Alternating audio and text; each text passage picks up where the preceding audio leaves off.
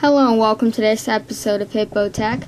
Today I'm going to be doing a Photoshop tutorial on how to turn any picture, I'm going to use the sunset in this example, into a painting effect.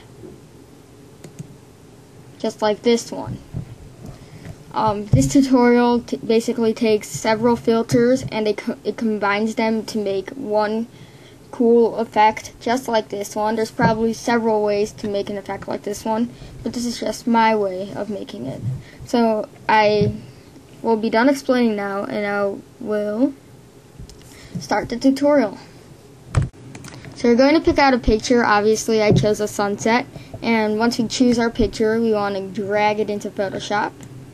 Now that we have our picture in Photoshop, we want to go to Filter, Brush Strokes, Angled Strokes.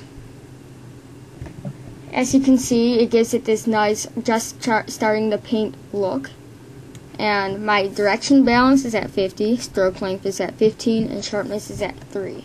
Press OK. Next we want to go to Filter, Artistic, Dry Brush. And that gives it more of a painting feel. My brush size is at 2, my brush detail is at 7, my texture is at 1. Press OK. Next we want to go to Filter, Artistic, Paint Daubs. And as you can see, it gives us this nice kind of wet color feel.